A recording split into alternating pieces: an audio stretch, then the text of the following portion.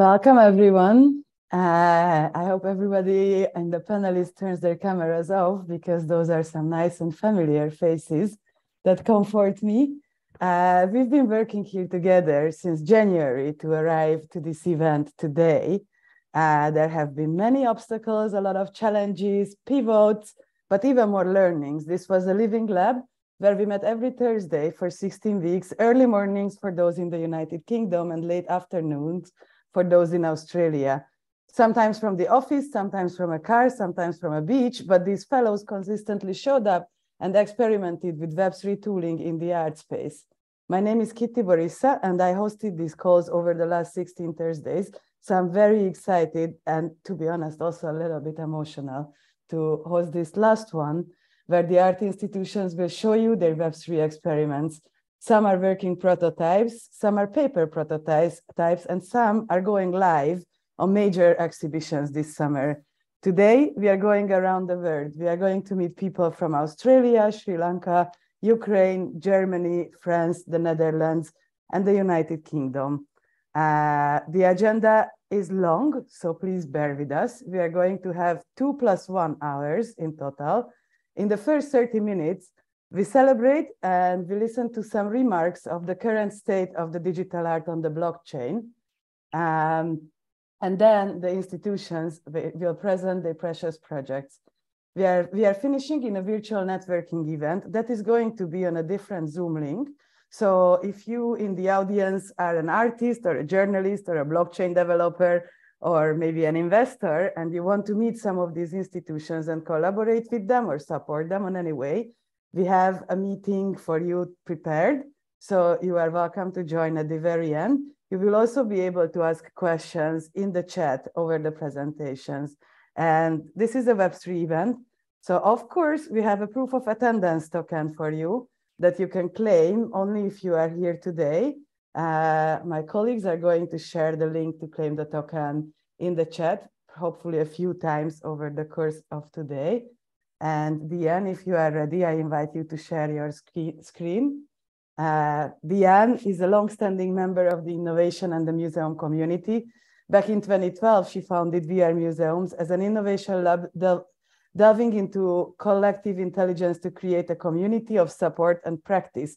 After exploring digital, social, and environmental innovations of museums, the last focus of VR Museums is obviously Web3 and blockchain technology with WAC Lab. Diane, the mic is yours. Thank you, Kitty. Hi, everyone. I am so excited to be finally here with you today at the demo day of season 2 of the WAC Fellowship. It has been months that we're actually waiting for it, so it's super exciting. So let me take you on a little journey, which actually started in 2021, not 4 months ago, but yeah, in 2021.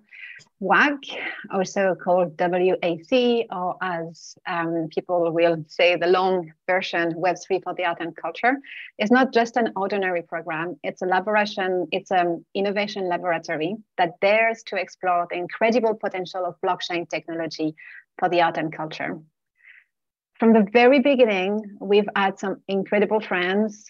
WAC Lab has been powered by the Tezos blockchain with unwavering support from the Tezos Foundation and its local entities, including TZ Connect. We also had the pleasure to collaborate from the start with Blockchain Art Directory and Lal Art, led by the amazing Fanny Lacoubet, and of course, the team of We Are Museums who have designed and produced this program from the start. Now let's dive into the magic that unfolds within WAC Lab. So it's a 3-act play, each part building upon the other, all leading us to the forefront of Web3 innovation in the art world. So Act 1 is WAC Weekly. It's our vibrant online discussion program. So picture a virtual gathering of art and cultural professionals coming together to share their ideas, insights, and the latest buzz from the Web3 space. Have that in mind, imagine that every week for 25 weeks in a row, every Wednesday at 6 p.m. CST. So, that's something that we do at WAC. We create some habits. So for the WAC Fellowship, we came every Thursday morning, WAC Weekly every Wednesday evening. But it is really thanks to the time that we spent together that we started to nurture a really open and caring environment where good practices, precious tips and innovation can be shared. Now we can move to the Act 2, which is actually the heart of it all, the WAC Fellowship. So here we embarked on an inspiring journey with 12 cultural institutions and artists from all around the world. They dived headfirst into the captivating world of blockchain and Web3. Through 3 months of online training, workshops, mentoring, but also personalized coaching, the teams have been prepared to become Web3 literate and create their very own innovative project using blockchain technology. And now we arrive at the big reveal, the Act 3, WAC Factory, and that's really where the magic happens. So we had a 4-week sprint where the WAC Factory really acted like an innovation accelerator for museums. The 12 teams have been collaborating with blockchain tech integrators, full-stack devs, and UI UX designers to harness the power of blockchain for the art and culture. Together, they unlock the potential for cultural preservation, social good, environmental justice, and financial sustainability. But you will discover all that, so I won't go too far into the details. But before we proceed to witness the project developed, I would like to welcome Belvedere Whitaker, Head of Art at Trilitech, the hub of the Tezos ecosystem. Belvedere will share with us the deep commitment of Tezos for the art and culture. And she has been supporting us since last year and always being really good, always providing really good guidance and support. So thank you again, everyone, for joining us on this beautiful journey. And I can't wait to hear the different pitches, the different teams, and then have this hour of networking with you all. Thank you so much, Diane. And also a huge thank you to everyone at We Are Museums and LAL Art. It's an absolute pleasure to be here. Most of all, congratulations to all of you. It was a really a huge journey, I realize, and I know that there were a lot of different applications to get into this program as well. It's been fantastic having updates from Diane along the way, and it's a pleasure to meet you all. I want to really emphasize that the Tezos ecosystem is built on arts and culture. Arts and culture is its main activity. The community that burgeoned in 2021 in November, starting with Rafael Lima's Hikignunk in Brazil, is frankly a historic moment. I don't believe there's any moment in art history that even parallels to what's being created here on Tezos, what's growing and what continues to be light and inspiration for many. Equally, the tools and the platforms that we're seeing built to solve real world problems for institutions such as yours, opportunities for institutions such as yours, is frankly just inspiring. And we really, really love to see how much is being done within the ecosystem as well as outside of it to support arts and culture at large across the world. We do need more involvement from institutions looking at these platforms, understanding the opportunities within them. And I think this program is a pivotal, turnkey opportunity for institutions like yourselves, but also your other community members and sister institutions to start learning how we can leverage the Tezos protocol, blockchain technology at large, and also to create new forms of patronage and inspiration. Art at the heart is something that we do because we love it. Many of us here likely sacrificed other career choices just to be within the art space. And it's fantastic to see that there's an entire new movement that can really bring new life and new opportunities to the industry and the sector. I think what you've all achieved here is also incredibly important because it's about shared knowledge. Collaboration in the art world is something that I think arguably we've all seen diminish perhaps in more recent times. And it's really amazing to see it come back to life through blockchain, through an ecosystem of peer-to-peer networks, and through the opportunities that the Tezos ecosystem has supported. So congratulations for being forward-thinking enough to collaborate in this space, to share ideas, to hopefully drive further innovation using both the Tezos platforms that exist, as well as I'm sure many ideas that you have to make your own custom solutions for your institution, for your audiences, and for your regions. I'm really looking forward to hearing about all of them. Thank you very much again for all of your efforts. I know it has been an incredibly, it's been an endurance and a marathon sprint at the same time. So congratulations to you all. And I really look forward to hearing what you've achieved and thought of. Thank you very much. Thank you, Valerie. And I think we have Natasha, who arrived here already. Natasha, if I'm correct, then you have a presentation. Would you like to share your screen? Okay, thank you very much. Natasha Lau is the event manager of TZ APAC, the leading adoption organization for the Tezos blockchain in the Asia and the Pacific area. Natasha, the mic is yours. Thank you very much. Thank you, Kitty. Thank you, Diane and Valerie. Good morning, everyone. Before I start, I'd like to first congratulate everyone and to the WAC Lab team for the journey that you have all embarked on. I'm excited to be here to meet everyone and to listen to all the projects this morning. So yes, as Kitty has mentioned, TZ APAC is the APAC adoption entity for the Tezos blockchain. And I'll be speaking very, very specifically about the TZ APAC's approach in developing the APAC Tezos art community. And I'll end off with a really quick snapshot of the region. So so basically TZ APAC aims to really empower the local art communities within each of the countries in the region and to sort of facilitate bridges between the NFT space and traditional art market. And we do so in the following sort of various approaches. So the first would be in real life activations. And our goal is to always highlight and elevate our APAC creators to the region and to also establish a presence within and develop our relationships with the traditional art market. So in highlighting, we ensure that there's diversity in the creators from the region in terms of nationality and aesthetic styles. And in terms of elevation, we don't just showcase artists or creators who have a certain level of popularity or presence.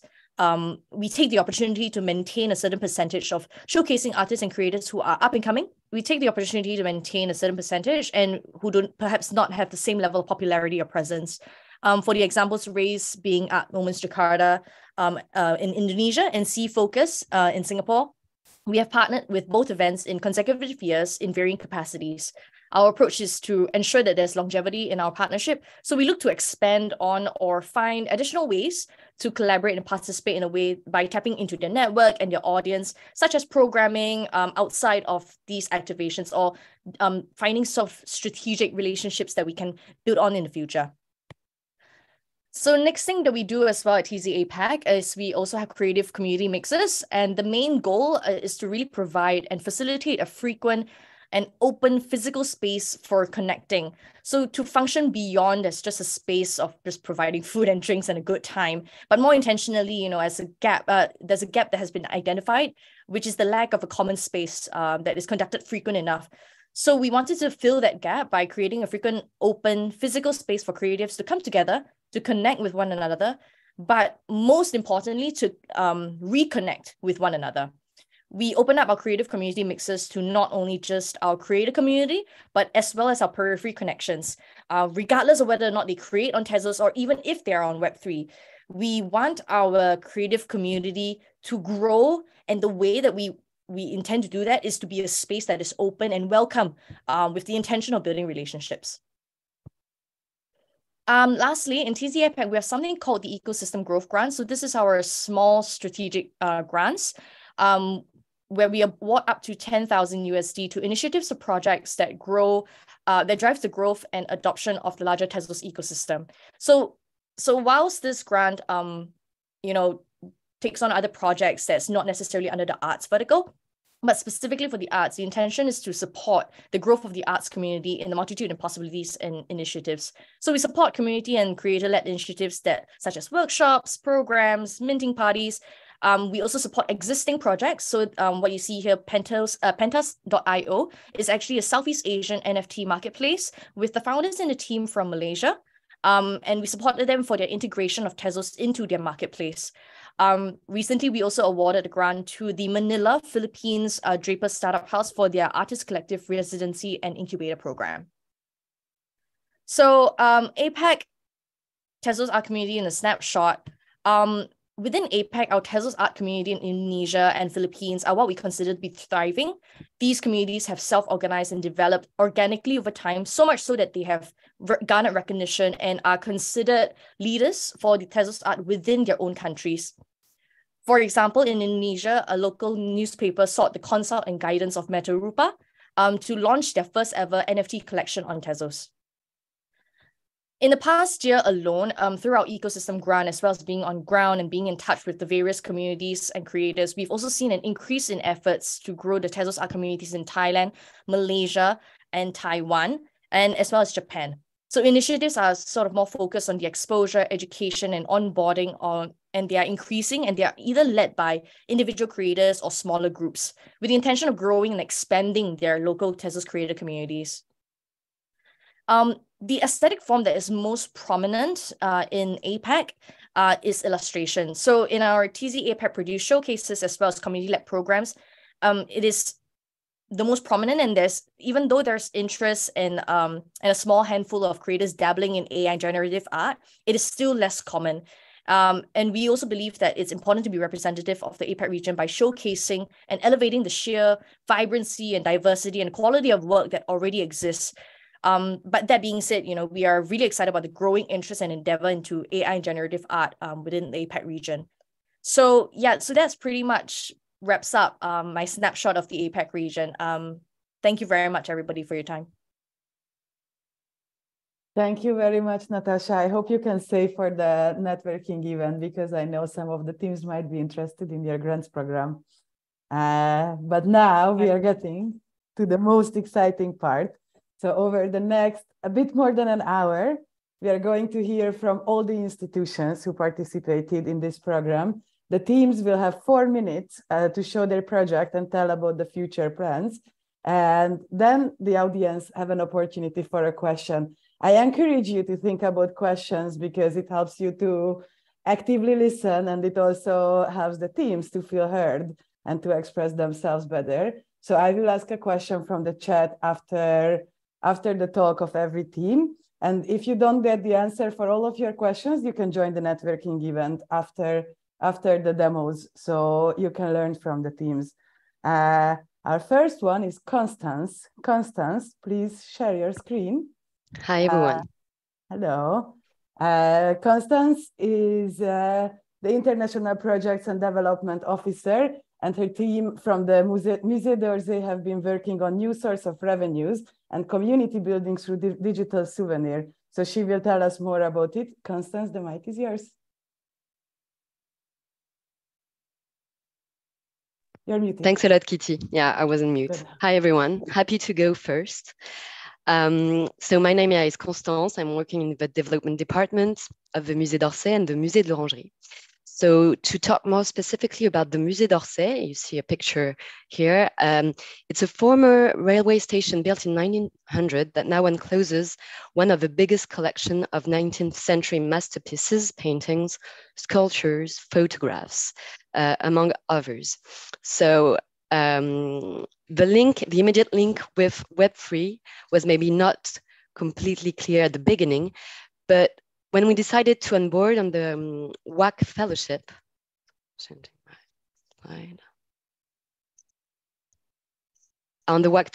our main question for our institution, a public cultural institution, was how to start the conversation on Web3.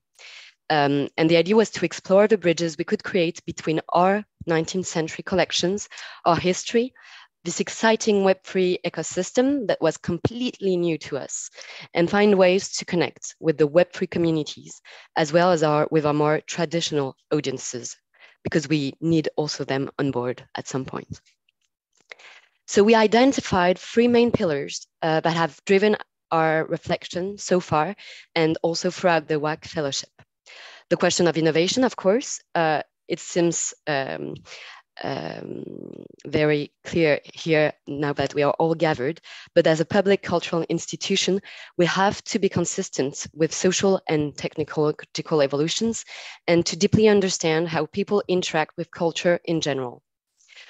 Web3 is opening a very wide exploration field that can serve, among others, our mission of cultural democratization. It also allows us to reveal ourselves under a new light.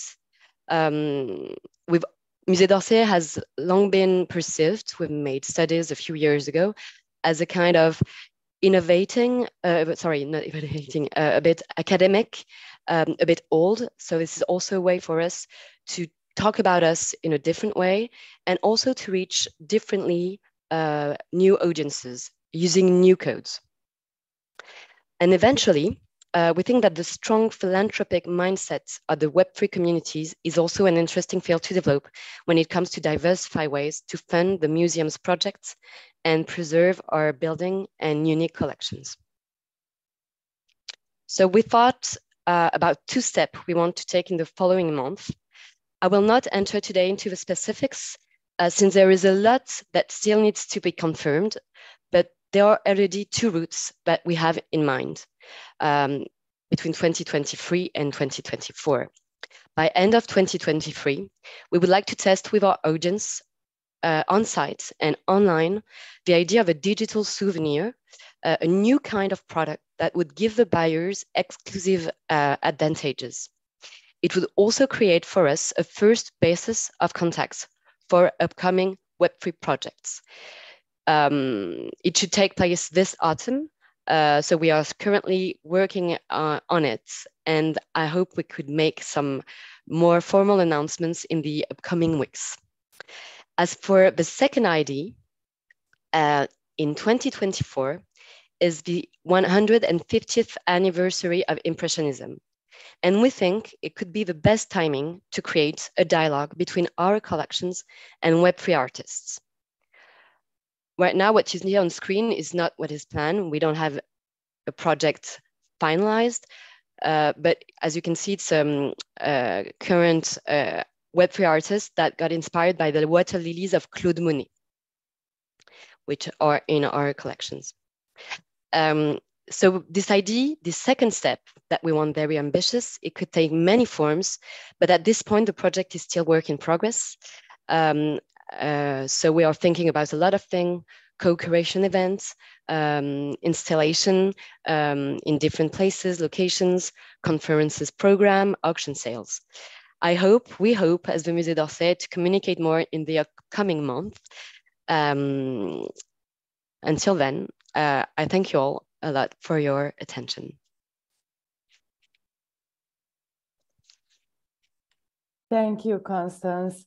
I'm looking at the chat to see whether there are questions from the audience.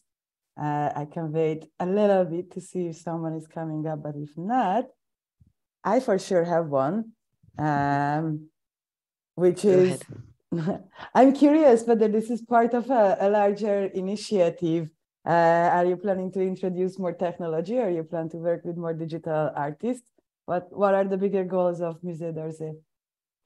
Well, I think, Impressionism for a start, our Impressionist artists were criticized. There was a question of aesthetic. It is really art. And we think there's like a very strong parallel to create what is perceived for the greater public of Web3 artists sometimes.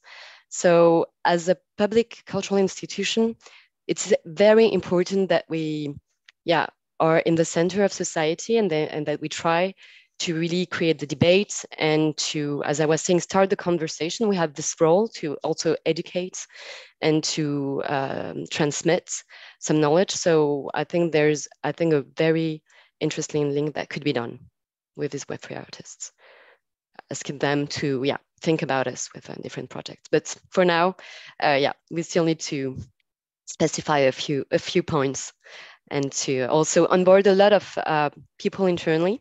But with the WAC Fellowship, it really allowed us throughout the 24 weeks, every week, a lot of people within the museum had a heads up on what was happening. So most teams know what's happening on Web3 for the museum. Thank you so much. And we have another question. How does an artist get involved from Australia? Well, we don't. From Australia, well, the idea is we might go international. For now, I don't think we would limit ourselves to French artists. But right now, I don't know what will be the parameters of it all. But I mean, we have international visitors, so I don't know why we should limit ourselves. Okay, so maybe if the given artist is here in the audience, then maybe you can reach out to Constance and talk about it after the session. And our next presenter is going to be Hugo. Hugo, please share your screen. Hugo Pecorayo is the head of communications, and his team at the House of Electronic Arts took the first steps towards a new Web3 journey for HEC, including more collaborations with artists, a tokenized museum membership, and a future DAO. Hugo, the mic is yours. Please tell us more. Hi, everyone. Ian, can you share the video? Thank you so much. Hi, everyone. I'm Hugo. I'm here to speak on behalf of HEK, House of Electronic Arts in Basel, Switzerland. At HEC, I'm head of communications and responsible for Web3 implementation in the museum. Together with my dear colleagues, Sabine, Boris, Barbara, Isabella, and the whole team of HEC, we embarked on our Web3 journey last year. Part of this new program of Web3 exploration called HEC Connect, we have already launched our virtual exhibition space and the educational program. I'm excited to introduce you today to our next step, the HEC NFT shop, developed during the WAC Fellowship in collaboration with Smart Chain. We didn't want the shop to be a regular NFT marketplace and wished to make it artists first. That's why the HEC shop will aggregate artworks minted on multiple NFT marketplaces and multiple blockchains, giving the least technical limitation to the artist as possible. We wanted to offer a platform to feature the works of artists we collaborate with and create a place where digital art meets contemporary museology. Each edition presents independent creation or extension of existing artworks by internationally acclaimed media artists. For the first drop in our newly created HEC NFT shop, we work together with Leander Herzog, a Swiss leading artist when it comes to creative coding and generative art. He will create a unique generative edition, which will be presented on June 11th in our shop. Soon, more collaboration will be featured in the shop. But that's not all on our journey with the project of HEC Connect. In June, we are going beyond geographical borders. We will publish a tokenized membership and create an extended circle of friends with our HEC DAO. Within the DAO, all members will be actively involved in the curatorial process of our online exhibitions and social space virtualhec.ch. Each step we take towards more Web3 adoption serves the mission of HEC as a museum and platform for contemporary art that explores and employs new technologies and encourages a critical discourse on the aesthetic, socio-political, and economic effects of media technologies. Thank you so much for your attention, and see you on June 11th online to discover the new piece of Leander Herzog. That's all from me for now. Thank you very much, Hugo. And thank you. We have time for one question. My question is, what do you do with people who don't have crypto? How do they get involved? We will set up the possibility to pay in fiat, to pay in regular money, and also hack in the DAO, in the future DAO. We will provide a service that we kind of can embark or onboard everyone that we host their wallets to be involved, even if they don't have a wallet. And people will then learn with us together on how they can get the wallet and then can be involved completely. Thank you. And we have a bit of time for one more. So what is it that you demand from your DAO members? Involvement. No, they can vote on exhibition on our online space, virtualhack.ch. They can participate in a curatorial process, in a swarm curated process, but we also offer discussions and talks with artists, so everyone can be like one big circle of friends who like be very much involved with a curatorial process for an online exhibition space at Hack. Thank you very much, Hugo. It's been such a pleasure to follow your journey over these few months. And our next on stage is going to be Indigo and Aria. Please share your screen. And please welcome the Australian Centre for the Moving Image. Indigo Holcombe-James is a strategic research lead, and Ari Hoffman is a public programmer and video games curator. The team was working on long-term strategic goals and is ready to share about their research. Indigo, the mic is yours. Thanks, Kitty. It's so great to be here with our colleagues and mentors after all this time. It's been a really exciting journey. So ACMI is Australia's Museum of Screen Culture, and we're deeply invested in understanding and learning more about the opportunities that advances in digital technologies present both us as a cultural organisation, but also our audiences. And the WAC Fellowship has been such a great initiative for building ACMI's Web3 literacy, and we're so grateful for the opportunities, learnings and networks that we've developed through this process. We had quite a large contingent of staff on this journey, and these staff were from across the museum, from our IT department, studio experience, curatorial and programming, which has meant that our learnings were underpinned by quite diverse institutional viewpoints and have the opportunity to feed into quite diverse institutional practices. We ended up landing on a paper prototype of an NFT minting experience that makes use of our lens technology. So the lens is here. It's a free handheld take-home device that uses NFT chips and readers to enable visitors to explore the artworks and objects they discover in our exhibitions after their visit. And we wanted to make sure our paper prototype built off this investment and made use of this technology. And Ari's going to tell you more about that. Thanks, Indigo. Yeah, so one of the considerations we had when deciding to go down the route of exploring a paper prototype was, first of all, ACMI's place within and practice of building large-scale exhibitions that not only inhabit our building here within Melbourne, Australia, but actually tour museums worldwide. And so we really wanted to explore a practice that provided a use case scenario across future exhibition building experiences and scenarios, and really looking at it from a visitor journey experience. Particularly given, you know, the integral nature of the technology and the lens as to how we think about curatorially putting together an exhibition, and also about how a visitor experiences our exhibition. And we really wanted to integrate that with Web3 technologies, and specifically a live minting process. So sort of thinking about the visitor journey, we were really interested in making it as smooth as possible, particularly given that they're going to be onboarded to just probably not one piece of new technology being the Web3 aspect, but also the piece of technology that's integral to our exhibition, which is our lens.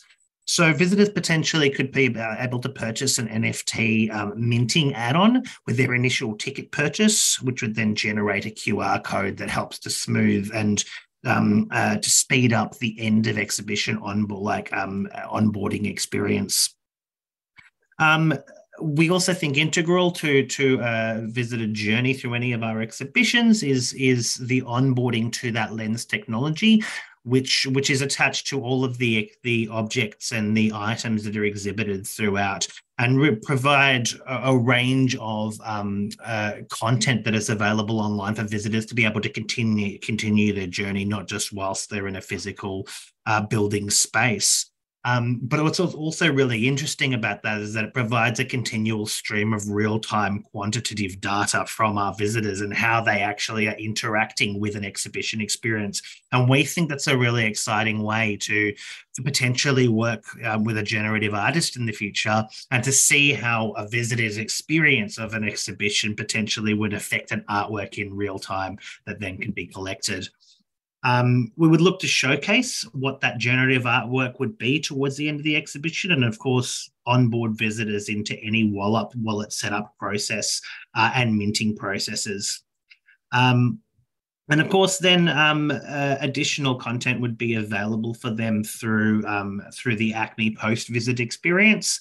And through, I guess, their experience with both minting NFTs, Web3 technologies, but also the content that they've collected through their Lens technology.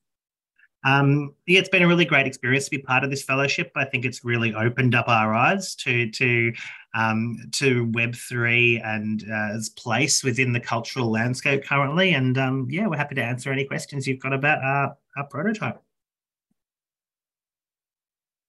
Thank you, Aria. We have a lot of questions. Great news. Love it. So many visitors who enter museums are members of the local museums. Would these NFTs minted also act as a membership to the institution?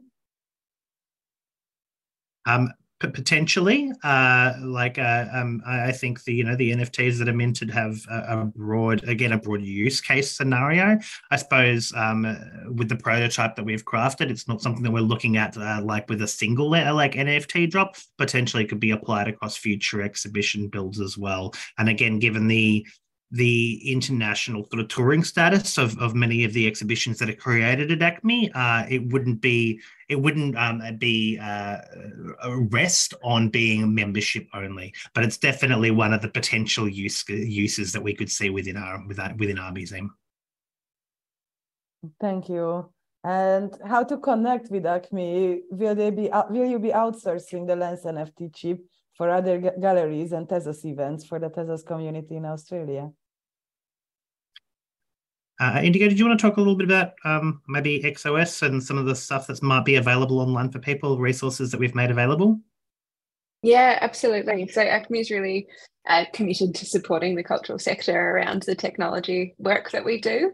I highly recommend checking out our website and ACMI Labs, which is our Medium website, where we document and keep all of our learnings on there for further dissemination across the sector. Please do feel free to get in touch. At the moment, all of this is hypothetical, but we're looking forward to continuing the journey.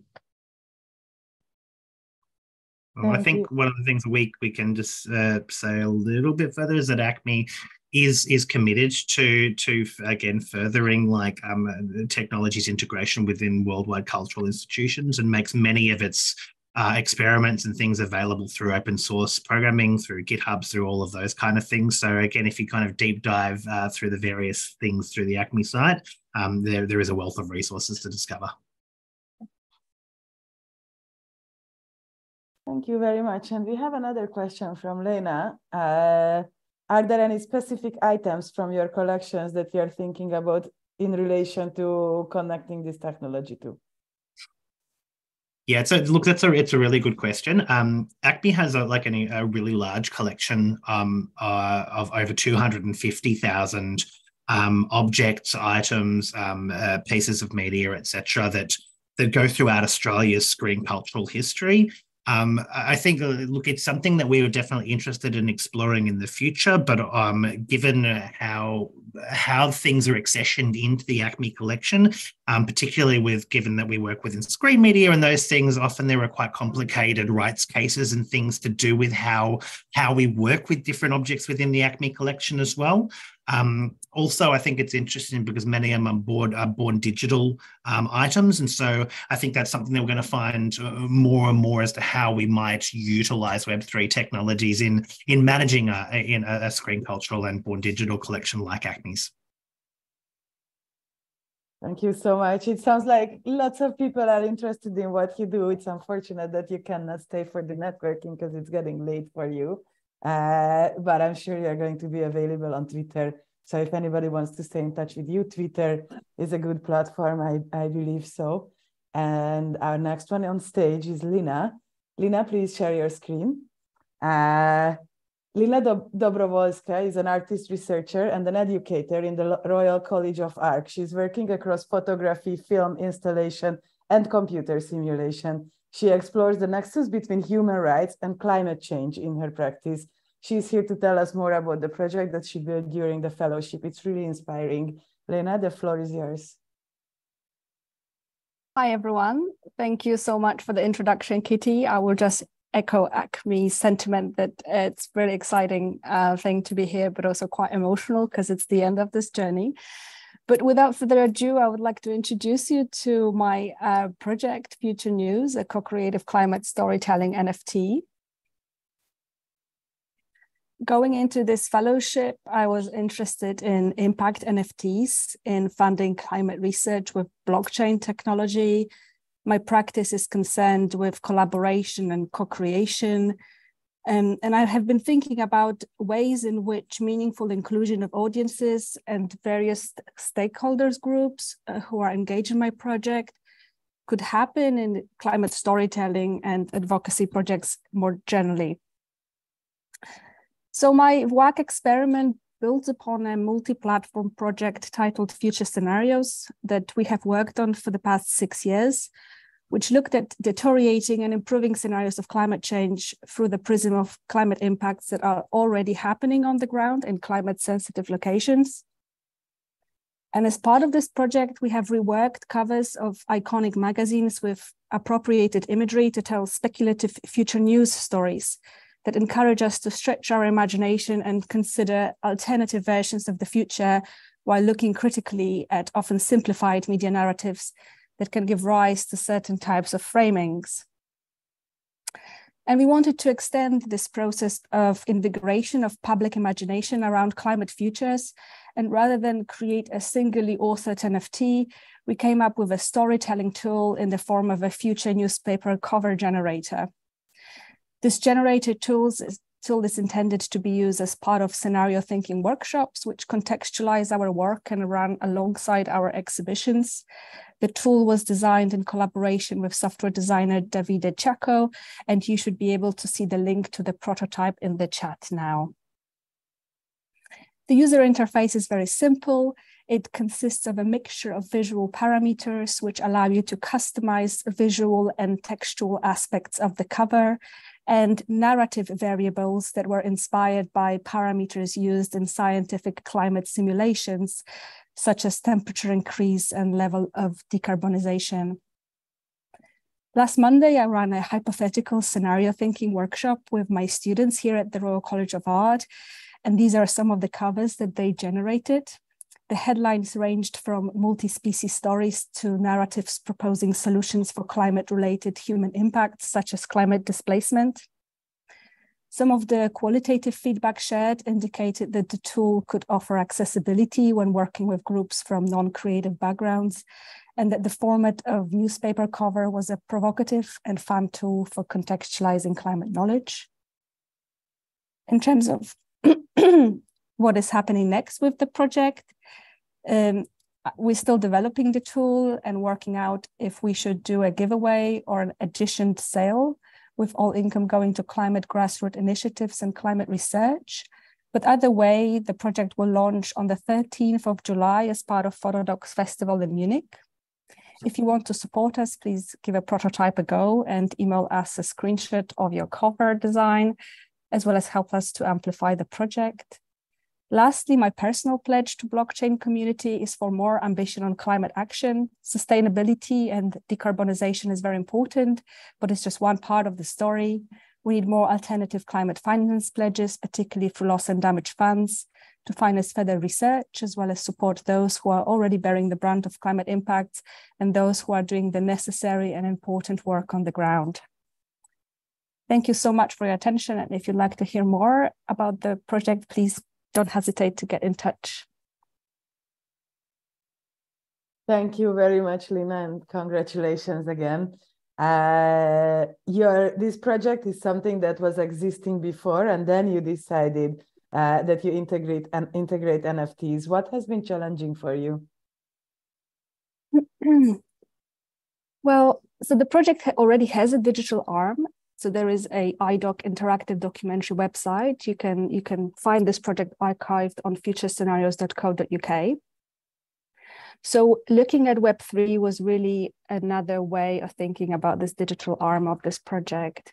I guess the most challenging aspect is thinking around co-creation and doing something like an editioned artwork and kind of thinking about future trajectories for going into this direction, mainly around, again, inclusion of different audiences as the project is, continuously being exhibited, and just finding ways of creating feedback loops between the people involved in the project and those who come and see and learn about the issues that the project explores. So these are still challenges, how to do this in a meaningful way beyond financing, because I think that's not the main aspect of this experiment. Thank you very much. And what do you think, what are the most promising opportunities in Web3 to help with climate change? Many would say Web3 is making climate change worse. So how do you look at this? I think it's a big question. I think there are, and like I said, I think it's really important to make it less energy efficient, but I don't think that that's the only arena at which blockchain should be thinking about their mission. I think now during SBs in Bonn, which are like sort of midterm negotiations between COP, there will be actually a panel around blockchain and carbon trading. So I think there are a lot of potentials in relation to tracing carbon footprint and kind of applications that are already done in sort of fashion and supply chains. From the perspective of a storyteller, I think again, more opportunities for transdisciplinary practice with actors from other fields, being science or finance or or software engineering, as well as again creating meaningful feedbacks between the consumers of stories and those who feature in stories or the stories are about. Because I think a big aspect about climate storytelling is no longer about giving voice to a community that is impacted. It's about providing platforms and creating meaningful feedback loops that can benefit those communities directly. Thank you very much, Lina. And we see you in Munich.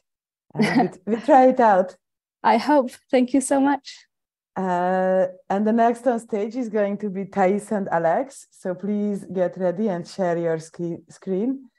Alex Koritsky is the CTO of Theta Arts, and Thais Poda is the founder of ArtAegis, which is a collaboration of the Ukrainian National Taras Shevchenko Museum and Kiev's Cultural Department. They collaborated with Lucify for an augmented reality art exhibition to exhibit Ukrainian art at a time when museums are empty and closed. Please tell us more about the Museum Anywhere project. The floor is yours. Mm-hmm. Thank you. First of all, I would like to welcome and greet everybody and to tell that it's very exciting to be here and have this such a nice audience. And our journey to WAC Fellowship started in the middle of war, and we were in the rush, all this civil society here, to help the cultural sector to survive.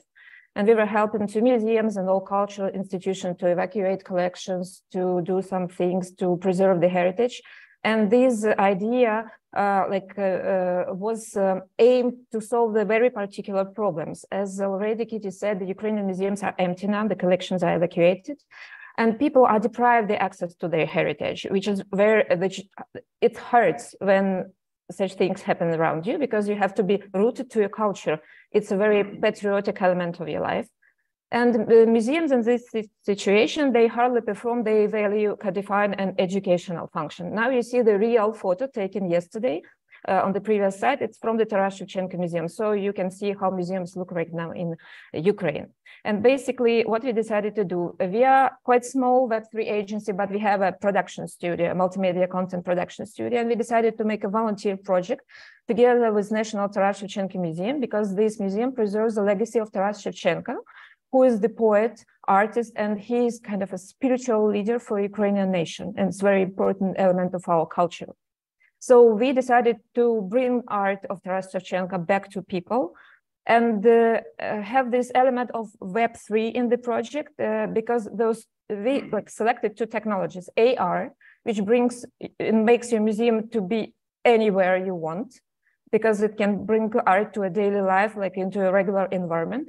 And the Web3 technology could help us to create, first of all, know our audience, to mint the token, to avoid the audience, to build the community, and to continue to foster this idea of communicating, educating people, and onboarding them in Web3, which is quite a normal thing in Ukraine right now. Because why Web3? On the next slide, you will see that Ukraine is doing very well in terms of crypto adoption. We are third in the world and first in Europe.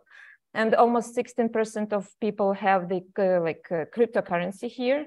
And we have a legalized crypto sector. So for us, it's already ongoing process, and we would like to make it faster for the cultural institutions. So I'll give word to Alex, who will tell us about our customer journey and about our project in detail.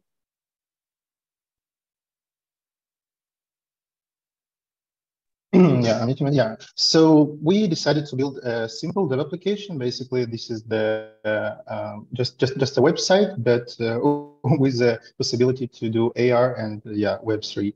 So this is the real photo we've taken. We put a QR code on the museum, and with your phone, with the phone, user can scan the QR code and actually reach our web application.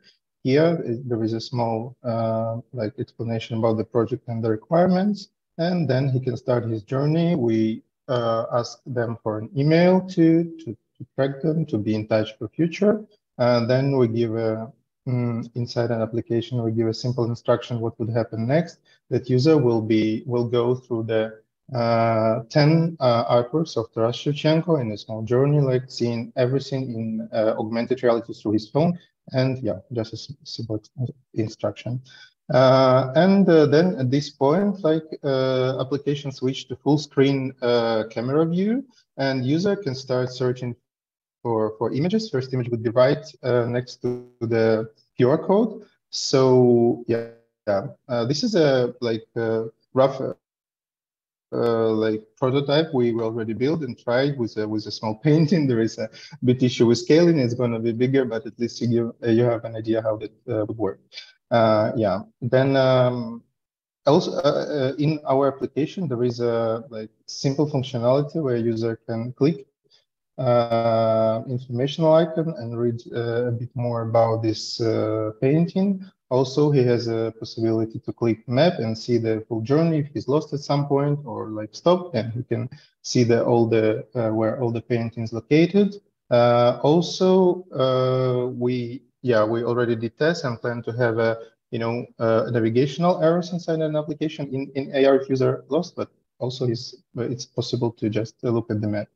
And at some point, after the first painting, users are able to get a digital souvenirs. So we, in collaboration with Taras Shevchenko Museum, we are going to issue 2 digital copies of Taras Shevchenko works. So they can choose one of the digital souvenirs, and through the Pukai, which probably would be the easiest way for the newcomer users to be onboarded to Web3, where they just need to connect their social network account, and they can mint their artwork, get the digital souvenir, and have it as a proof of attendance, and maybe for the future activities under our Anywhere Museum. I need to mention our third team member, Lena, which a designer and UX engineer, I would say, which did a great job doing it, and I'm now working on the implemented it in the code. Back to you, Thais. And basically, we have like several next steps. The project in full scale will launch on the July in the summer. We plan to use it in Kiev and adapt it for the cultural diplomacy and go with this experience to several other countries with the help of our embassy. Also, we aim to the community building and conducting several educational events on Web3 and Web3 technology for cultural sector as well. And also, we want to make some international collaborations to create the next experiences. And we are open if you have any questions, any proposals, or you just want to ask something, you are free to follow us and to ask. And we will be happy to be with you and to answer. Thank you.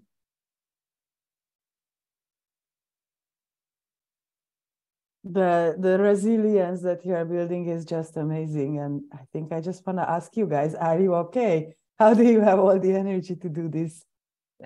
It's not that difficult because we are in the situation when everything happens very quickly and we take decision, we just, doing.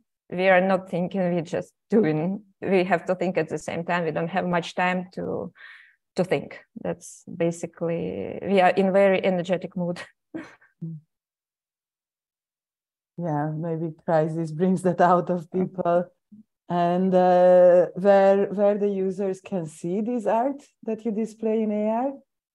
Actually, it's a very nice location in Ukraine because we are lucky to have all the major museums located around the one big square. It's a park. And it's named after Taras Shevchenko. And we have a big monument there, which is also closed. And we plan to locate like several QR codes on that, coverage of the monument.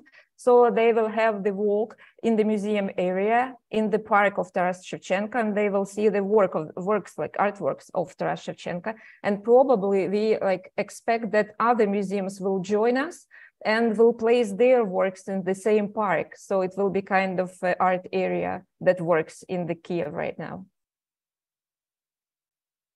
Thank you. I'm looking at the audience because we do have some time for another question. Lena has one. What are the greatest benefits of decentralized museums in your view, also in relation to how people may live in the future? Actually, that's another very important and interesting theme. It's all about the curatorship, because curatorship is different in decentralized museums, and we can develop kind of a new types of approach to art, to codifying value of art. And decentralized museums, they can have those elements of self-governance, of being anywhere, not tied to a certain location. And it's very interesting, sometimes to build a virtual museum or metaverse of a painter, of artist whose actual works are located in different places all over the world, but you can bring it together. So technologies give you amazing opportunities, and Web3, that in my opinion, it's exactly what the modern culture needs in 21st century, because it's democratic, it's open, and I like this phrase from the MOCA, they in their manifesto, who decides. So it brings institutions closer to people and allows this interaction. Thank you so much for all the energy that you've put into this project, and I really hope that we could help you. Thank you to all your team. Thank you. Over the last 4 months. Our next one on stage is going to be Anna. Anna, please share your screen. Anna Nazo is a performance artist and an educator who explores the role of Web3 in her AI neurotech performance art with visitor participation in virtual environments. So the project is developed together with New Art City, a virtual gallery, and supported by FX#. Anna, the mic is yours. Please tell us more. Thank you so much for the introduction, Kitty, and thank you so much to all presenters. It's a real privilege to be among such an amazing organizations and to see all the projects today. So my WAC Fellowship project is called AI Dreams for My Drone Sister. First, I'm going to introduce you the concept. This work is an iteration of my solo exhibition that was part of New York City Festival in 2022. This project operates as a case study to explore Web3 AI neurotech performance art with visitor participation in virtual environments using 360-degree imaging that are turned into generative NFTs. Created in collaboration with the developer, Winston Travers, and New York City Virtual Gallery, it uses Tezos-based platform FX Haus. So now we'll show you a demo of a virtual space.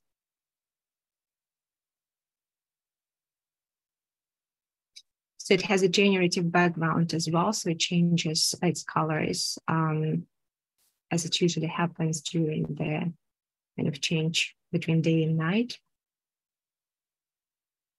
So this project looks at how digital, physical and digital performance, some of the examples you can see now on the screen, could be translated into dynamic NFTs without losing its sense of liveness, being in the present moment, duration, such as disrupted dimensionalities of time and unique and repeatable user audience experience.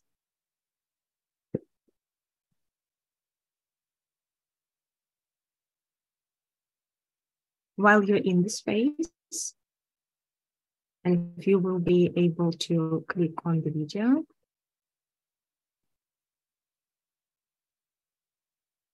That is still in testing mode.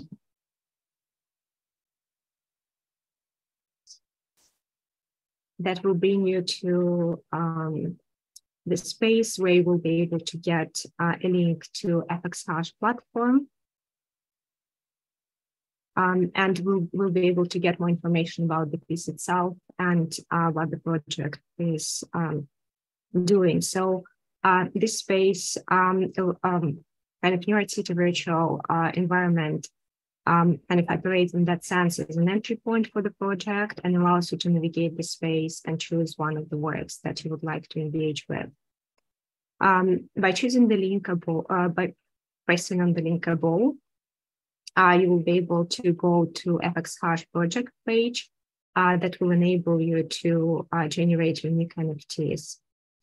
So now I'm going to show you a preview from FX Haus NFT generating page.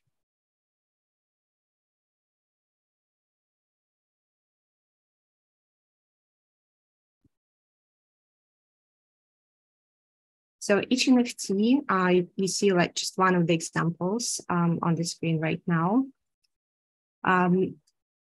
which will contain an excerpt from the video performance of the user's choice based on the unique hash assigned by the platform.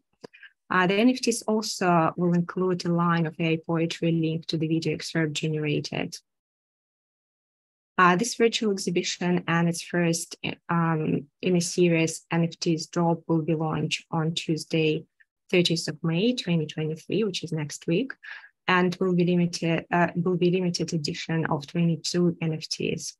It will be used as a fundraiser for an ongoing collaborative research project, SWERF. And now I will guide you back to the New York City exhibition space to show you the teaser of this project.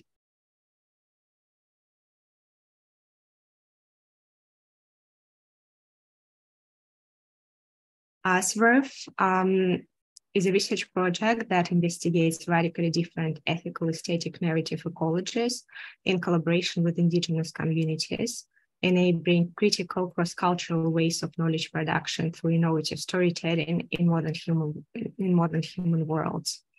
So this is kind of a video that shows, kind of gives a glimpse on this project and the first collaboration that we working on with Mexican indigenous collective Casa Copo.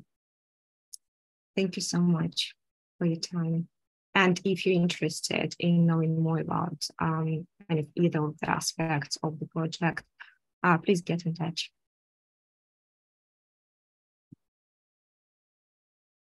Thank you very much, Anna. It's been so exciting to see you like dealing with all the complexity. And I think that's one of my questions is about, you've been collaborating with many organizations and the creative coder and participated in all the sessions. Has it been difficult to like coordinate all these moving parts? Well, I think I has been lucky in the sense like working with amazing people, and largely it did come quite naturally. But of course, I think it's part of the process when you face some challenges and limitations. But it also was exciting just to see how the work will evolve going through all those different steps. Thank you. Any questions from the audience? You got a lot of really good feedback though. People are saying brilliant, amazing, following you on Twitter. So yeah, it sounds like you are getting really good feedback. Thank you so much. Congratulations. And if no more questions for Anna, Fanny just shared the link, so you can go and click around in the exhibition and try it for yourself. And I invite Sarah to share her screen.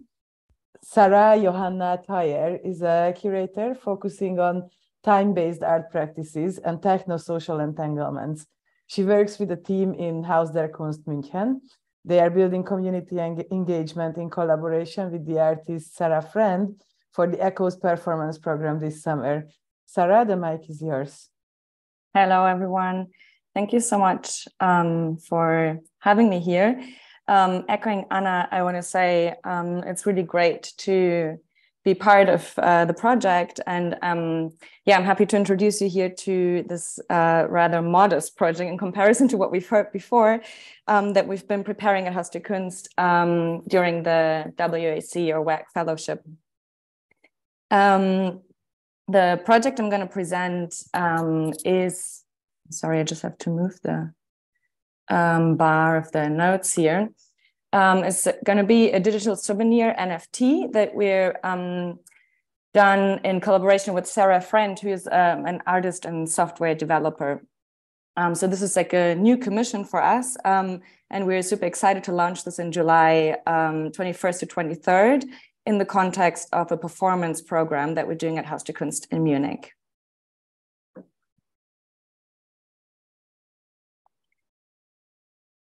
Echoes is, as I said, a performance program. We call it a live exhibition, and it usually offers something for people or for the audience to take home with them, which is also a little bit this idea of the artworks leaving the museum, maybe a mini version of the decentralized museum. And this year we invited the artist Sarah Friend to develop a digital echo, which will be obviously the thing that people will be taking home. And we hope that they will keep this digital souvenir, and the concept of the project that Sarah Friend is developing includes the idea for people to, as in the actual echo, which sort of like comes back to you in a transformed way, could also come back in the next iterations of echoes and be transformed and built upon. The reason why we at Haus der Kunst think it's important to engage in Web3 is primarily because we're a museum for contemporary art, and we don't have our own collection. We're publicly funded.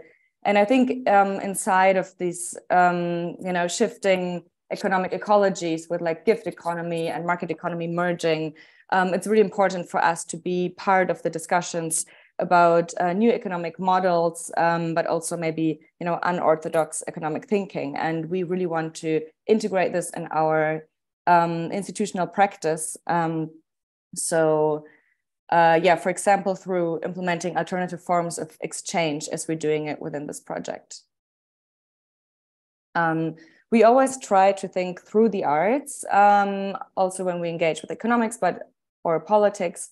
So for us, it's really key to work with artists and thinkers such as Sarah Friend who has described the internet as the biggest sculpture ever made, which for us was really an interesting point, highlighting also to all our colleagues who are maybe not so familiar with digital technologies, how art can actually contribute to this discussion and why we should be part of this space. And I'm borrowing here words from Alexandra Marat. She's an art critic and who has described NFTs as a performance of exchange, which for me, again, highlights why such a project should be in the context or should be presented in the context of a performance program. And to close this on a more practical note, we know our audiences quite well, but they're also very diverse, especially age-wise. We cater to an audience from 20 to 60 years. And we know that since they will be coming to a performance festival, they have a quite open, maybe experimental mindset. They probably own a smartphone, but they might not have engaged with Web3 yet. So we try to be as welcoming as possible, and we will provide all the information they need printed on their individual festival passes, which I think will really help onboard people to the project.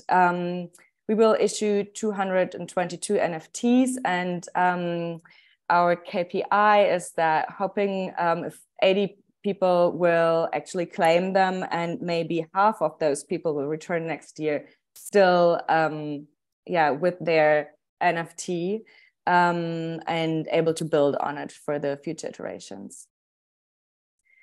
So my last comment, I guess, is just that I would love to stay in touch with all of you. I really love the projects that have been presented so far. I think it's really deeply inspiring. And thank you also to the WAC Fellowship. It was a great journey. I want to invite you to join us in Munich for the Echoes Festival, which is sadly after the digital program of the Deutsche Museum. And if later on in the breakout rooms, anyone wants to discuss or share experiences and ideas how to maintain this community throughout the years, or like in between, the actual like activation moments, I'd love to discuss that. Thank you so much. Thank you very much. Why 222? Well, that's based on the capacity of the space, actually. We think that we will probably sell 100 passes, and then we have space for 200 people for like every day of performances. And then we kept a couple of them for like friends and family, so we can be sure to distribute like enough, but not too many. Okay, that makes sense. And why do you think it's important that the audiences retain their wallet? Well, because the concept of the echo as something that comes back in a transformed way is that Sarah Friend would do another iteration, or maybe also, in the future, other artists working in that space could like build on what we already started and maybe change the NFT that people already have, like augment it or add to it in some way. And one question about the artwork: is it created by Sarah as part of the festival, or is it linked to works that are presented at the festival?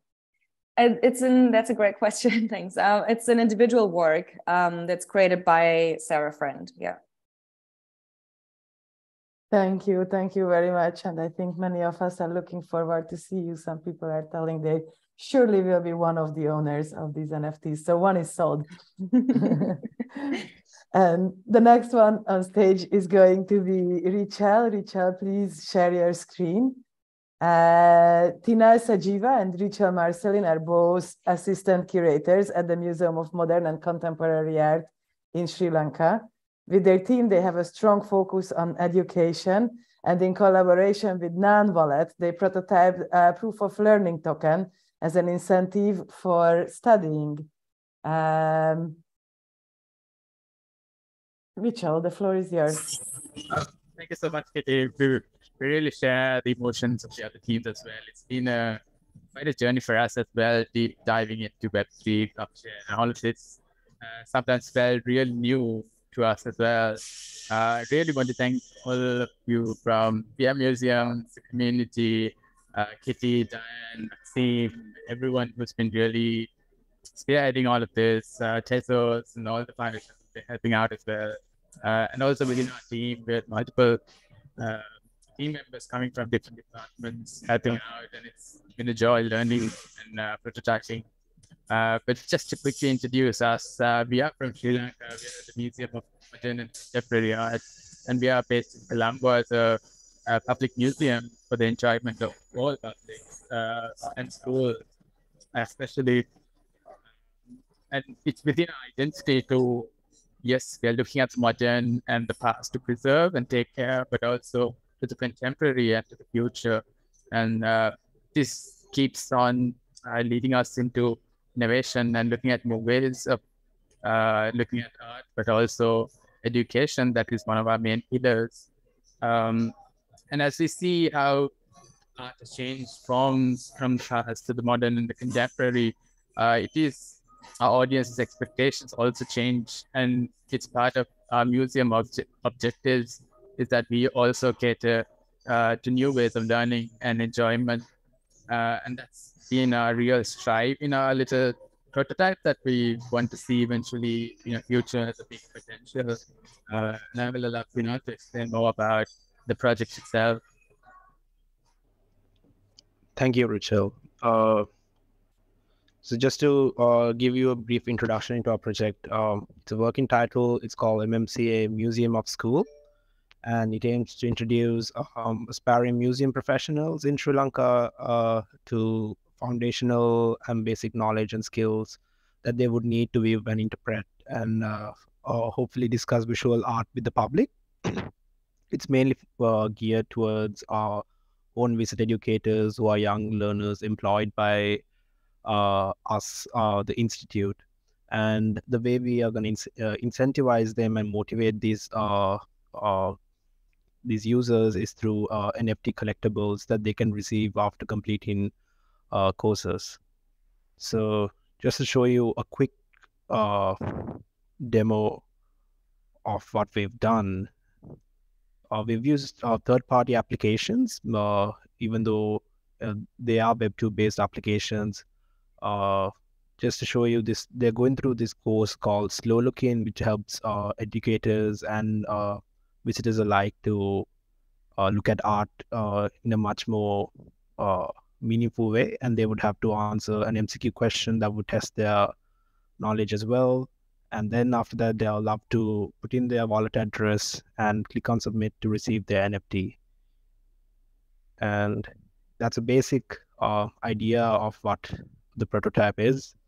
And the potential for this is we would ideally like this to be a decentralized application where it would all be one streamlined process instead of it switching out from different third-party applications to put in your wallet address or even going through the content. They would ideally sign in, they would go through the content, complete them, and have their NFT in their wallet at the end of the day.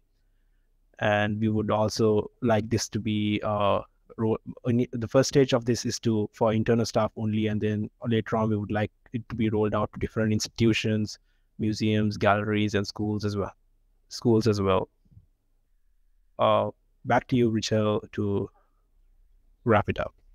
Thanks, Sinal. And this is the big potential that we understand our context as well, and what we want to try out with, but eventually this is something the institutions, schools, developers, then really can look forward to with Web3 integrated learning and completely change how we look at education as a whole.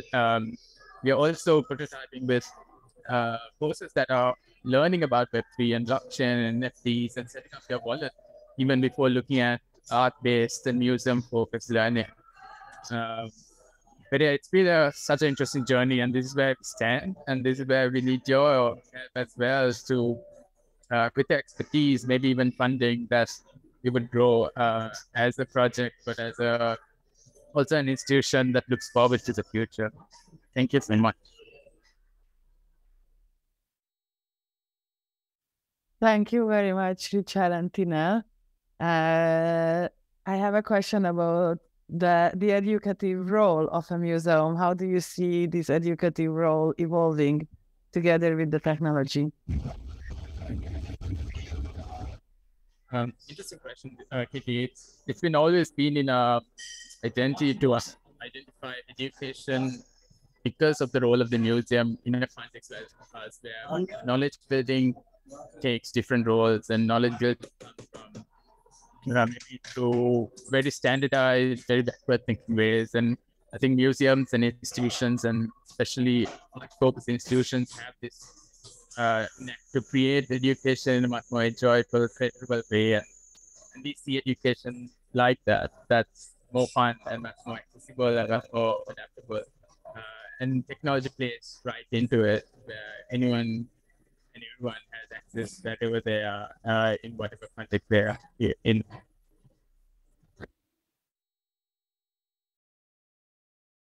Thank you very much. The next on stage is, there is a question about your Twitter and Instagram accounts. And also, maybe if you can just share some links in the chat for Sri Lankan artists, because I think very few of us knows about Sri Lankan art. So I think it would be very interesting for the audience. So a few links in the chat, please. And the next on stage is Makandie. Please share your screen and get ready. Makandie Pines is a legal consultant and a board member at the Wooko Makandie Foundation, where they connect and enrich the Maroon community as a whole by stimulating and facilitating participation projects, both educational and cultural. In their experiment, they reimagine traditional Pangi prints as generative art. Makandie, we are excited to hear more. The mic is yours. Yes, thank you very much. Hi, everyone. Very happy to be here today with all of you, and very proud to be part of such an inspiring community and process. So I'm Makandie Pines on behalf of Wooko Makandie here today. And Wooko Makandie, like Kitty said, is a foundation that aims to preserve the Aukanisi culture and spread more knowledge and awareness about it. And especially for the younger generations and others than the Aukanisi themselves that are interested in our cultural and history. And the Web3 technology really gives us the opportunity to reach our goal in a whole new way, a way that can really make our cultural future-proof. And we have created, or we are creating, an NFT exhibition. And the exhibition will be based on traditional Pangi patterns. And Pangi is one of the best-known Aukanisi expressions. And the Pangi patterns will be combined with photos that were found in our Dutch National Archive. And these photos are already part of our exhibition, Hidden Colonial Heritage Back to the People. And our main goal is to inspire and collect stories that emerge out of the NFT exhibition, or collect hidden stories that already exist about our culture. And these stories will be bundled, and the visitors of our exhibition can make NFTs themselves. And these NFTs that are based on the existing NFTs will be a new exhibition in the future. So I will now show you what our main purpose is. And our main purpose is really by combining the well-preserved culture by our elders within the community with emerging technologies. We want to make our heritage future-proof, and we aim to transfer our cultural and heritage in a way that resonates with the younger generations and a wider community, and also a community that is willing to invest in the preservation of our culture. And the project will be on our website. We are aiming to launch in August. And yeah, you can all come back at our website in August, and they will show the link after my pitch. And why should you participate in the project? Now, you should participate in the project to gain and share more knowledge about the Akanisi culture in a modern and engaging way. And by participating in this project, you are supporting our mission to preserve it. And by sharing your stories or creation in NFT form, you can help spread more awareness of our traditions. And you can really help us pursue our mission. And before I'm going to show our first drafts, I'm going through our roadmap. So today is our first phase, the WAC demo, and I will show you a preview. And the second phase is really the launch in August. And we will also have real life events to get more awareness for our exhibition. And as said, the visitors can immediately create NFTs themselves. And at the end, we will, like I said, bundle the NFTs and create a new exhibition based on the NFTs created by you. And you can also purchase the NFTs, and with the donations or the funding, we will finish the museum we are now building on behalf of the Akanisi culture in Ditabiki. So that's also a reason why you should participate in this journey with us. And we have just recently received the first drafts of our exhibition, and here is a little sneak peek how it will look. So these are the traditional Pangi patterns, and it will be combined with pictures out of the Dutch National Archives. And yes, really excited. And yeah, I hope to see you all in August. Thank you very much. Thank you so much, Makandie. Am I right? This is a traveling exhibition, right? So where else we can see it? You're muted. Makandie, you are muted. Yes, it's a traveling exhibition. This will be on our website, of course, but the photo exhibition is now a traveling expedition. It started in the Netherlands, and it's now currently in Suriname. And at the end, it will be staged in the museum that we are building in Ditabiki in Suriname, and it will be its end place, his home. So yeah, very excited. And how was your experience working with technology on one side and cultural heritage and tradition on the other side? Very new, very yeah, still grasping what it really means and can mean. But it's very exciting, and I think this is the future. And if you want to reach a broader audience, then this is the way to go, I believe. Thank you. One question I'm curious about, because I know that you've been pivoting quite a few times. I think you started the fellowship with something else, and then you arrived to here. How did that feel to you? It seems like a really long journey, but if you pivot that much, then it's like it's too short. We need more time. But with you guys, with the mentors and all the people that are here for us, you really made it a more calm journey than it would have been without you. So so thank you for that. Thank you very much. And Fanny just shared your links in the chat. So if anybody wants to follow the Wooko Makandie Foundation, thank you. All the links are there. And the next on stage is Anne-Laure. Anne-Laure, if you are ready, please share your screen. Anne-Laure Janecek is a digital project director at the French Ministry of Culture. So together with her team, they are researching the impermanence of artist royalties and explore ways to use the potential of blockchain technology to safeguard sources of income for artists in the dynamic art market. Anne-Laure, please tell us more. The mic is yours. Thank you, Kitty, for the presentation. Hi, everyone.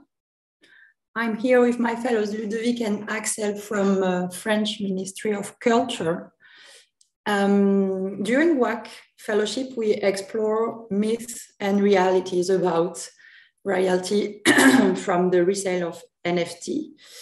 I'd like to thank all the persons we met during the interviews who helped us with this issue, with a special thank to Smart Chain, who helped us to write the paper on the topic. So the starting point of our research is a legal report on NFT. We published last July. And in this report, we learned that royalties payment is not operated on chain. So we wanted to better understand the mechanism. And that's what we did during WAC Fellowship. So why royalties are not automatically applied on chain? In fact, it's a matter of standard. At the origin, blockchain were made for simple transfer transaction, and it's not allowed to make a payment transfer in addition to a simple token transfer. It's the rule. Then payment transactions for NFT are not apart. When platforms pay royalties, they only read royalties rule written on smart contracts. In fact, royalty rely on the goodwill of platform. And this explains how Blur was able to cancel royalties. After that, after this discovery, we wanted to explore the idea of standard evolution. And we learned from coders that it is quite complex. Building a new standard to force payment on chain would impact all types of transactions, even those that are free. For example, token transfer to the wallet of the same person. This would be impact. And this happens a lot in blockchain. Also, if we think about coding payment in smart contracts, coders told us lots of workarounds. For example, you can add a new smart contract on an NFT, which replaces the initial one and cancel royalty initial rules. So it's complex to make standard, blockchain standard evolve. So if we are thinking about what's next, here are some ideas we could explore. In Europe, the income from the resale of visual art is already a legal right. It is the resale right. We could imagine to implement it on platform or somewhere in blockchain. Also, artists told us, when we interviewed them, artists told us that a property tax would be a way to guarantee an income for them, in addition to royalty system, a legal tax. And this is also the idea of Ethereum creator. Recently he talked about the hamburger tax on the blockchain. Today, after our weeks of study, we believe it's useful to broaden the spectrum, as we also learn that resale royalties is not a sustainable source of income for artists. Finding solutions considering artists at the center of NFT economic models could be a good topic to focus on now. And this is why, in continuity of our present work on royalties, we want to organize a conference around remuneration of artists. WAC Fellowship was a great journey, but now we have to go into a new one, I think, with more productive works to develop recommendations for artists around all remuneration topics for them with the blockchain and the platform. Thank you. Thank you so much, Anne-Laure. The mentioned artist, how do they get in touch if somebody wants to contribute to your project? What's next for them?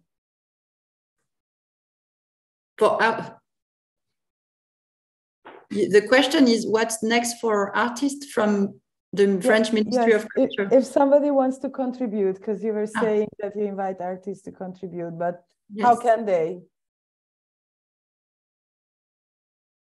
What are some ways of contribution for artists here?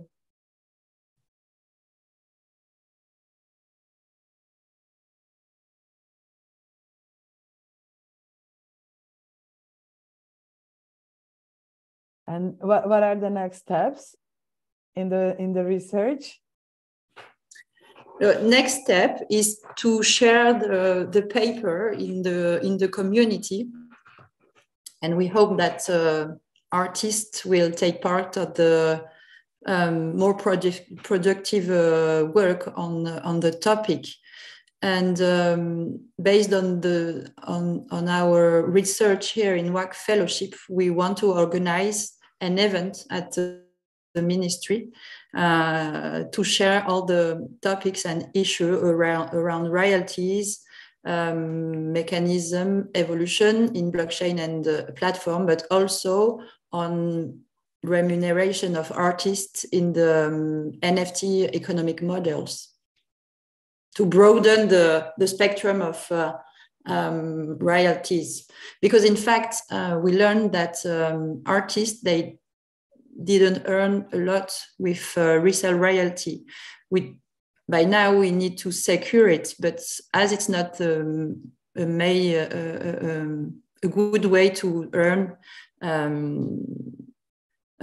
income from the art, we think it's important to broaden and talk more about economic models with artists in the middle. And you're hosting an in-person meeting. Who are you inviting there? We didn't work on it. We didn't have, by now. We have to think of the event, when it takes place, and who will participate. Okay, and how people can get in touch with you if they want to contribute? Why, they can send me an email. Okay, so we will share your email address in the chat. Yes. Awesome, thank you very much. Thank you. Next on stage is Nick and Joanna. Please share your screen. Joanna Petkiewicz and Nick Meehan are founders of a new initiative they are launching, I think right here today, is that correct? It's called Superposition, and it's a project of the Institute for Sound and Music in Berlin. This initiative aims to launch an annual donation campaign of digital art for urgent charitable causes. Super curious to hear more. The floor is yours. So, hello, everyone. Thank you for listening. And also, it's a pleasure to be in this very kind of pivotal moment, I think, in terms of conclusion of the WAC Fellowship. Thank you for everyone that's been coordinating and helping us get to this point so far. It's been an absolute pleasure to be a part of this. So, my name is Nick Meehan. I'm the founder and director of the Institute for Sound and Music, and also with Joanna, the co-founder of a new entity called Superposition. Hello, everybody. It's great to be here. It's been such an inspiring day. So we established the Institute for Sound and Music, ISM, in 2016, following a partnership with the KW Institute for Contemporary Art in Berlin. And based on that experience, our goal was to create the clearest possible channel between artists and their audiences through the right team, the right tools, the right technologies, the right locations, and the right artists. And from this point, we formed ISM as a nonprofit dedicated to sound, immersive art, and music. And the ISM produced a large-scale traveling installation exhibition format, which featured works from Brian Eno, Holly Herndon, Ben Frost, Tom York from Radiohead, Suzanne Ciani, and many others. And after successful showcases in Berlin's Gropiusbau and multiple cities throughout North America, the pandemic abruptly halted our trajectory, which provided us with a rare opportunity. And that was time to think about how we move forward as a viable and sustainable organization. And for the past year, we have been incubating an idea of a service that could help us add a layer to existing fundraising and audience engagement tools that we already use. And we have been looking at innovations in adjacent industries like film and obviously gaming, which have demonstrated vast potential for sustainability models. And we also realized that at present, there are only few services that deploy these technologies in a way that addresses the needs specific to us and the independent art sector. So we decided to create it ourselves and make it a long-term endeavor. And we borrowed the term superposition from geology as well as quantum mechanics, where it is used to describe a process of placing one thing on top of the other so they can coincide. And the function of superposition as a company and a service is to place another layer of tools, in this case, Web3 tools, on top of existing infrastructure to enable an organization like ours to, in principle, sustain itself long term. And as a model, it steers away from project-based economy. And as a team working in the sector for a really long time, we are quite uniquely positioned to address these complex challenges ourselves, and we face them daily. So we want to be our own use case to start with and share it for the benefit of other users in the sector in the near future. And so the inaugural project of Superposition is called Project One, which is designed to be a perpetual donation campaign for charity. So in Project One, digital art is donated to the campaign collection through a 4-month public call. The selected art is minted into the collection with parameters ensuring royalty distributions to the contributing artists, but predominantly to a selected charity based on all future transactions of the artworks in the campaign collection. And so as future transactions will continue to generate royalties, a new charity recipient is selected by the artwork collection contributors each year. So our hope is that this collection can be initiated by the members of the WAC Fellowship and people that might be tuning in right now. And really, this is a way for us to provide, for all of us to provide what we believe is possible through our 16 weeks exploring these technologies together. And that is to deploy Web3 to support the public good through the power of art and culture. So here is our call to action. We would love to invite all the members of this year's fellowship, as well as artists and collectors and anyone on this call who would love to get involved, to partner us in the unfolding of the Project One. And we would love to take advantage of this tremendous power of the group here, and it's beyond learning together to also see what we can achieve as a gathering. So all you need to do to participate is simple, and that's donate a digital artwork for which the artist will receive perpetual royalties. And if you don't have one, you can get in touch because we can provide one for you to sponsor. And if you'd like to join the campaign, we'd love to hear from you. Our emails will be in the chat. And thank you for listening. We hope you join us. Thank you. Thank you very much for the presentation and also for being part of the program. Brilliant. Someone is telling this is brilliant. It's a beautiful vision also. The question I have is, how do you think the technology will mostly help with the art charity model in the long run? I mean, we've seen examples where these perpetual royalty mechanisms do work.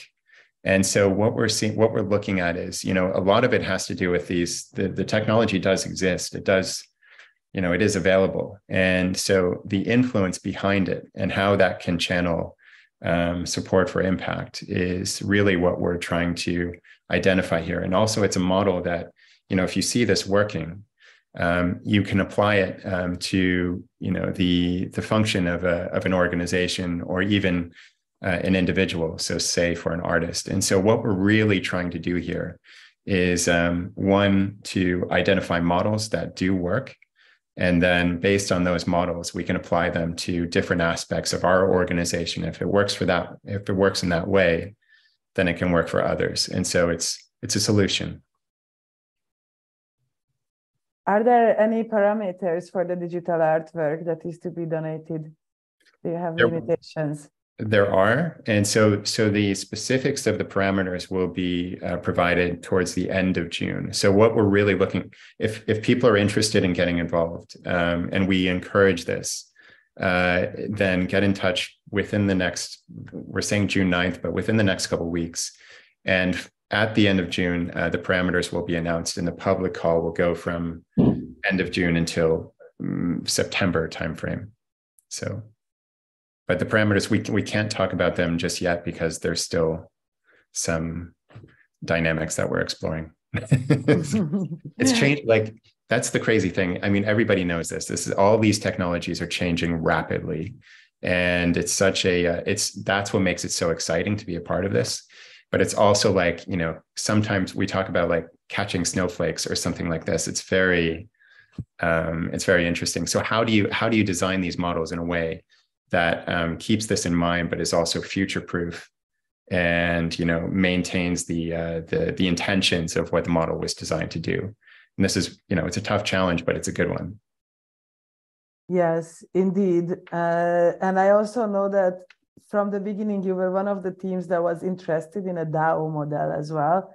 And that many stays away from the DAO because it's hard to include people who are not so web savvy.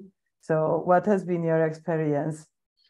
We are, Project One will have what we're calling a simplified DAO.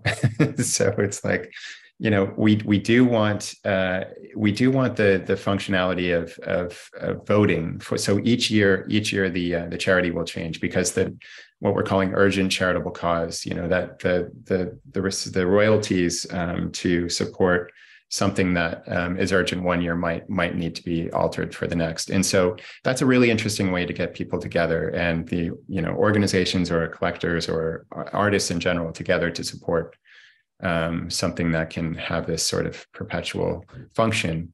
And we feel that's a very good way to just have a DAO kind of structure, just to to convene once a year, decide on a cause, and make sure that the royalties are being allocated responsibly. And if this all works out, where would you like to be in 5 years? How do you see this in the long run?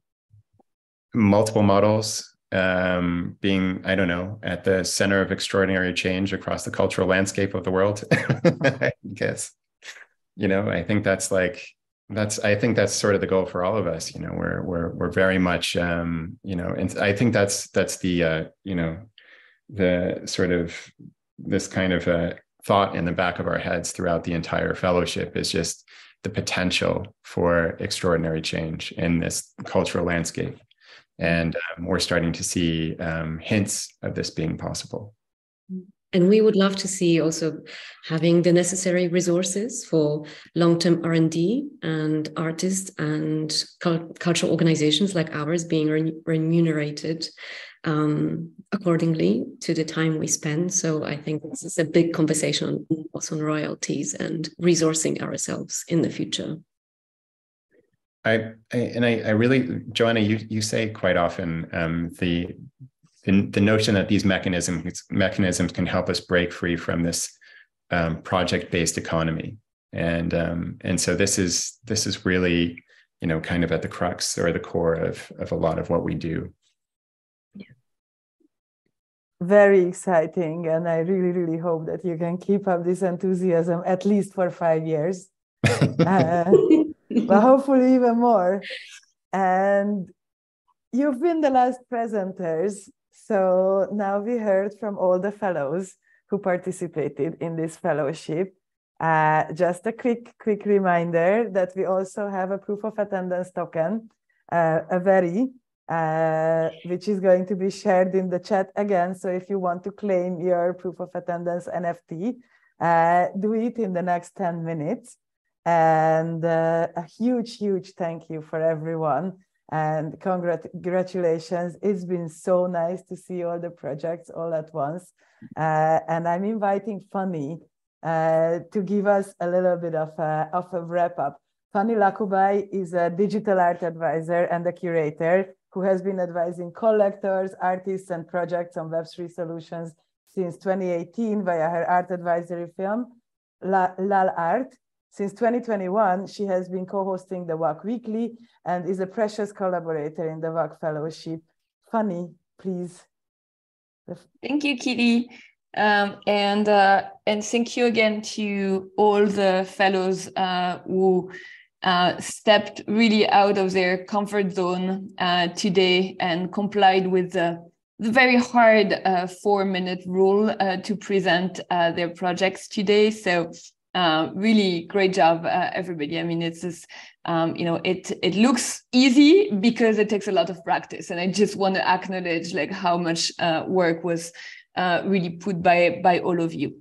And also to say that like many of you began as participants to the WAC Weekly calls that Diane mentioned at the beginning, because the WAC Lab is really a series of programs and to really open up the world of ideas to apply blockchain technology solutions to institutions need. And with the fellows, we really, like saw their ideas grow and flourish during the 12 weeks of intense learning and become a reality with the assistance of tech integrators, with some reality check and major bumps and forks and change of plans along the way. Because as Nick said, this is like the way you work with new technology is really catching snowflakes. I mean, I think that's very true, and I could not have put it better than you did.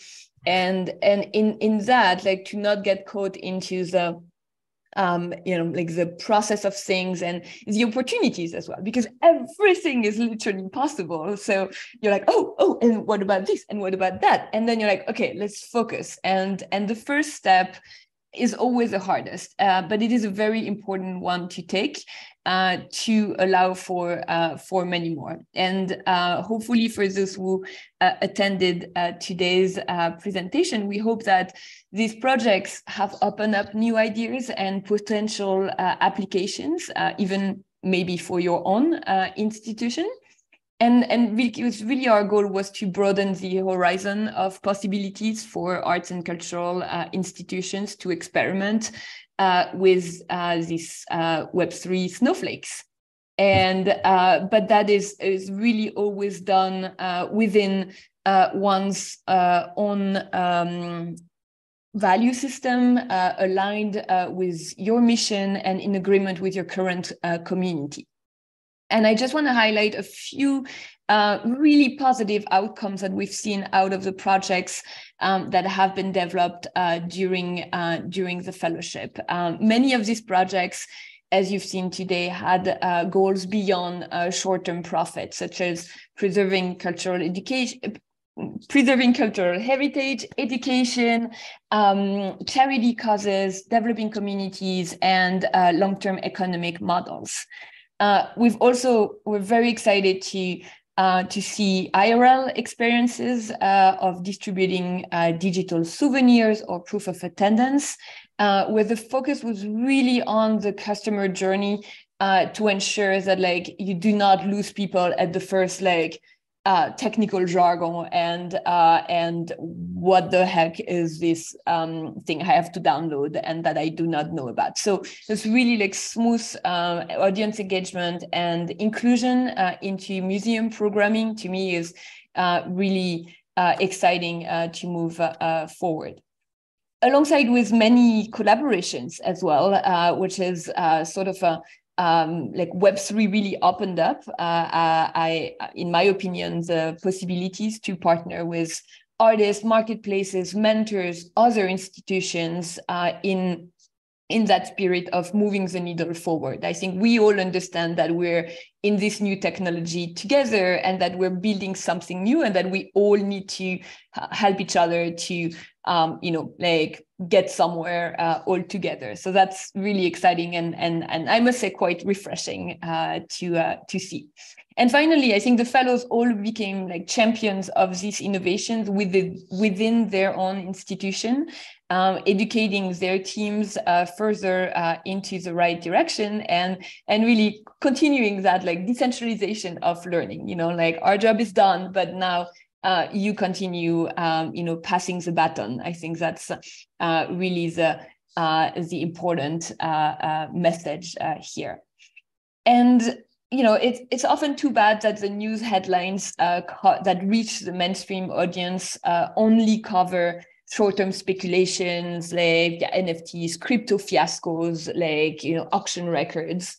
And hopefully with WAC programs, events like this, documentation, and a lot of energy and positivity, I think we really hope to shift the narrative towards a long-term applications of blockchain in existing industries like the arts and culture sector.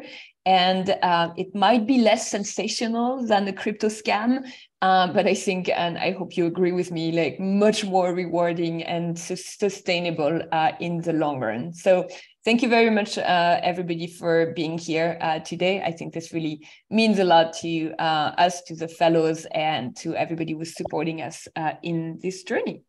Back to you, Kitty. It's to the end. Yeah, I think I will. Thank you so much, Fanny. You've been here from the start, and it's always such a pleasure to collaborate with you. And I know that we will do even more in the next months or even weeks.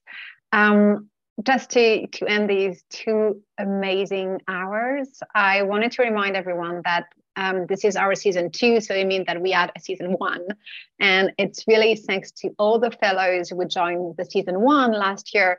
They were bold enough to come and experiment with us. It's really thanks to them that we could create an inspiring path for the participants to join the season 2. And obviously, we are thinking about season 3 because what have been developed in season 2 has been just mind-blowing. It's so diverse, it's so impact-driven, it's so innovative, it's creative, it's everything that we could dream of. It's really mind-blowing and it's totally exceeded our expectations. So thank you so much. It's not easy, I can tell you, like 4 months every week. You are all so motivated and wow, congrats, because it's not easy and you've done it. So yeah. Bravo. So yeah, season 3 will kick off in the autumn, right after the call for application that we will have for the WAC Fellowship. And yeah, we will kick off, in the autumn WAC Weekly, and then we will kick off the call for application for the WAC Fellowship season 3. So stay tuned. I wanted to give a big thank you to the Tezos ecosystem, the Tezos Foundation, and especially Valerie Whittaker and all the Tezos entities who have been supporting us from the start. A big heart for TZ Connect, who doesn't exist anymore, unfortunately, but we really created WAC together, and part of the team here has been with us from the start thanks to this entity. Thank you so much to Fanny, to Kitty, to Maxime, Tamas, Katush, Victor, Nadia, Anita, Ivan, Ian. It's a big team actually behind WAC, and it has been a beautiful journey. And I also wanted to say that we are preparing a really nice digest and a handbook, so really good documentation, a lot of readings for your summer, with really practical resources, open source tools, etc. So this will be published late June, if we go fast enough. And because we believe a good discussion is the beginning of everything, let's open the networking room. We will have 1 hour of networking in another room. And I think that's it for me. Kitty, have I forgotten something? Maybe just the proof of attendance tokens, which are still available. We will share the link also in the networking room if you miss it now. And yeah, in the networking room, we are all going to be equal. So really imagine it as a meeting down in the cafe after the conference. And then you can go into separate rooms, or we can stay all together, just some casual conversations to kick off the future. And as soon as you click on that link, this will be closed for you. But we are hoping to see you right there.